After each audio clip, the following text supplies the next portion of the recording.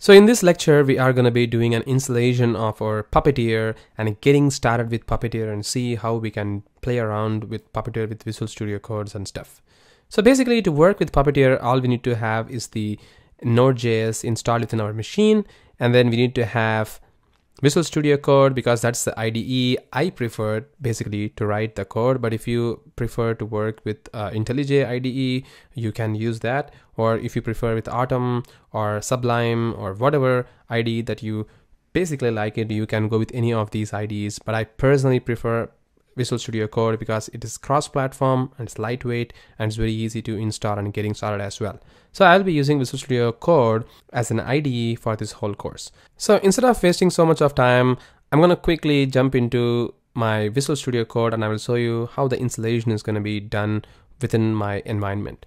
So all I'm going to do is I'm going to open the item terminal, and within this terminal I'm going to open or create a directory. So I'm just going to do a directory. I'm going to call this as Udemy Puppeteer, and within this Udemy Puppeteer I'm going to open the Visual Studio Code.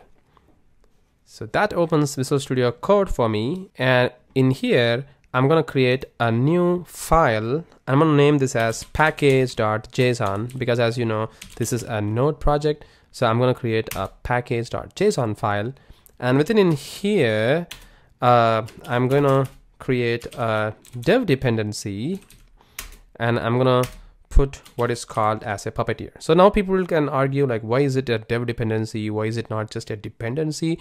Again, it's all your personal choice, guys. If you want to go with as a dev dependency, you can go with that. Or if you feel that you want to go with a dependency, then you can go with that as well. So I personally prefer it as a dev dependency, and that's why I'm doing it over here.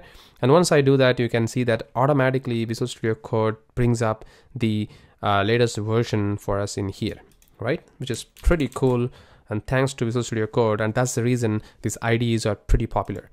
So now I'm going to do a Windows Shift P to open the shortcut, and where I can open the integrated terminal. So in Windows it is Windows Shift P, and in Mac it is Command Shift P, and because I have Mac it's Command Shift P. So I'm just going to open that, and now in here I'm going to do an Npm install. So this way it will install the Puppeteer for me within my Visual Studio Code within this particular directory, and you can see that it is also downloading a Chromium within this particular folder, which is nothing but the node modules Puppeteer folder. So if you open this node underscore modules, and if you go all the way to the Puppeteer, you can also see that it is going to download the local Chromium. So you can see that it is currently downloading this thing, and it is gonna download Chromium for you in here.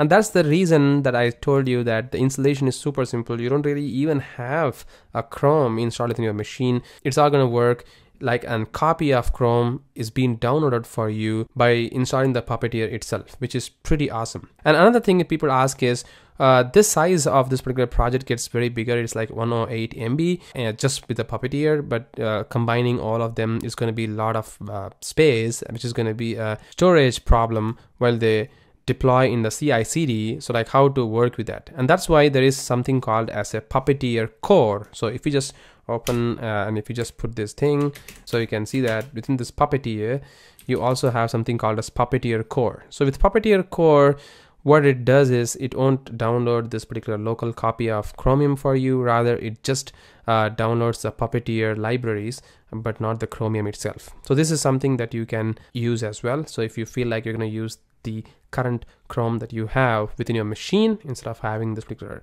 Chromium thing, then probably you can just use Puppeteer Core. But I'm going to use the Puppeteer in here because it's kind of very, very easy and straightforward.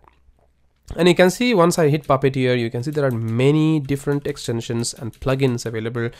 Don't worry about it yet. And also there is something called as Puppeteer Firefox, pretty new. So as that said, Puppeteer not only runs in Chromium, this Puppeteer Firefox is kind of very, very new. It's still in beta stage, but it is gonna run your test on the Firefox browser as well. So now your Puppeteer test is not just restricted to run in Chrome browser, but also it runs in Firefox browser, and of course in Electron it runs as well, which is pretty awesome. So you can run this in Kiosk, and there are many different steps. We'll be talking about that later, guys. Don't worry about it yet.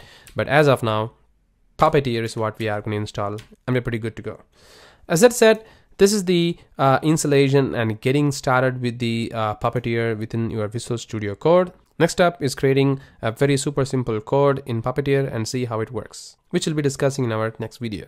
Thank you.